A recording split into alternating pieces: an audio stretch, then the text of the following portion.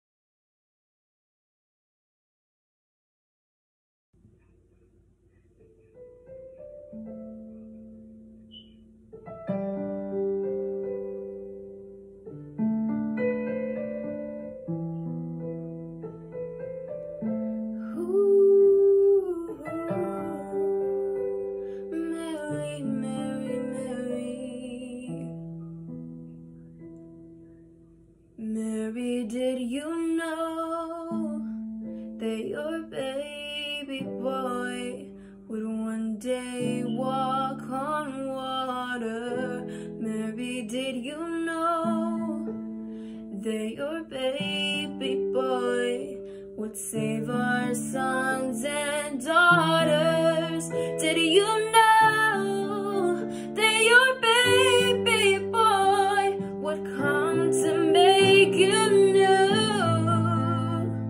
This child that you've delivered will soon deliver you.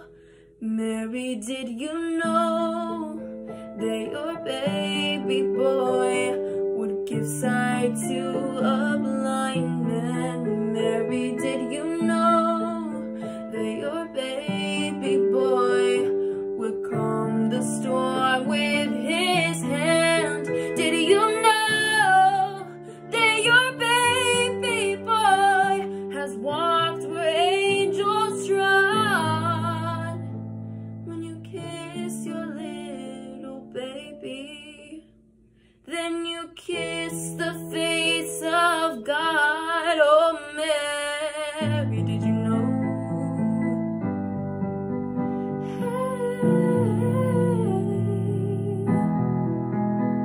The blind will see, the deaf will hear, the dead will live again. The lame will leap, the dumb will speak, the praises of the Lamb.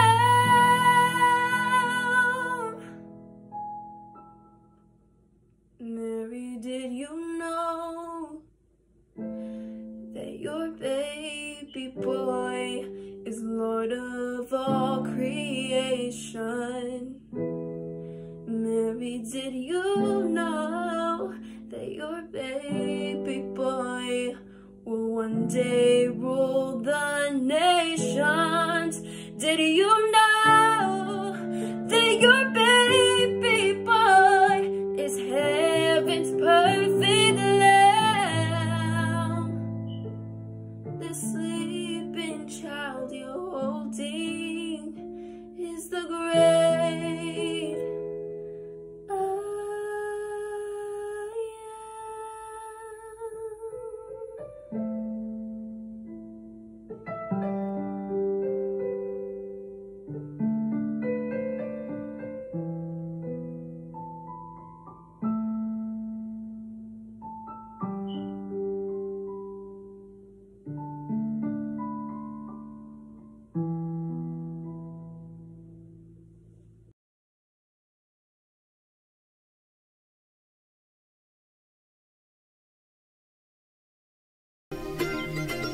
A small village sits on a mountaintop.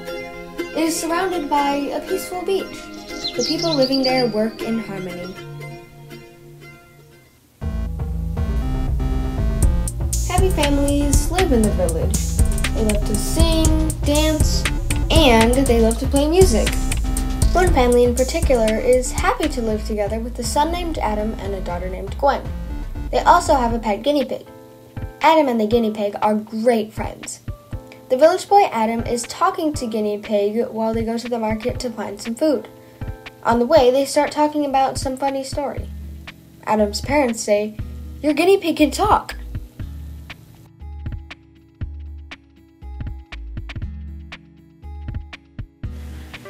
The village boy's neighbor named Mr. Harvester does not like Adam or the guinea pig. Mr. Harvester wants to be the god of life and trees. He goes to the magic mountain to find a magic crystal that can give him magical powers. Little does he know that the crystal has two different sides to it. He finds the crystal, picks it up, and instead of turning it into the powerful god of life and trees, he turns it into a great big giant. Mr. Harvester is now an evil, mean magic giant and begins to destroy everything in his sight. His rake turns into a powerful hammer that damages everything it touches. The giant uses this weapon to destroy the village houses and the people living there. The giant tries to destroy each and every one of them. The people of the village see the giant has destroyed everything and everyone runs away. All the village people run away screaming with fear from the giant. The guinea pig and the village boy Adam want to build a home since the giant has destroyed all the other homes. Adam's parents give him and the guinea pig permission to build the home. The giant continues to destroy everything in his sight. The giant, thinking he has infinite power, demolishes everything and anything that he sees. He breaks everything that belongs to the people in the village. The village boy Adam and the guinea pig are resting in their new home, which happens to be near the crystal, until they see the giant stomping around. They try to run away, but they accidentally touch the crystal that was nearby. It turns the village boy Adam and the guinea pig and gives the boy and the guinea pig new costumes and new powers and weapons. The guinea pig turns into a vampire guinea pig, and the village boy Adam turns into a magic cowboy named Harry. The vampire guinea pig has wings to fly, and the cowboy Harry has a magic cowboy rope and a magic horse with wings. Plus, they're feeling good. Harry and the vampire guinea pig use their magic powers to stop the giant. Harry says, "We need to go and stop Mr. Harvester," and they went after him. So the vampire guinea pig and the cowboy found the giant and got into a big fight. Our heroes need to get the crystal from the giant. Cowboy Harry chases after him while the vampire guinea pig flies to get the giant. The giant runs into the gold mine and the heroes leap into a cart to chase the giant. Cowboy Harry grabs the crystal with his magic cowboy rope and saves the village. The giant turns back into Mr. Harvester and he acts like a good guy again. The crystal is returned to the magic mountain. Vampire guinea pig and cowboy Harry are the heroes of the village. Adam's parents are proud of him and the guinea pig. The villain is defeated and the heroes save the village. Mr. Harvester hopes to be a better person. The vampire guinea pig and the cowboy Harry live happily ever after.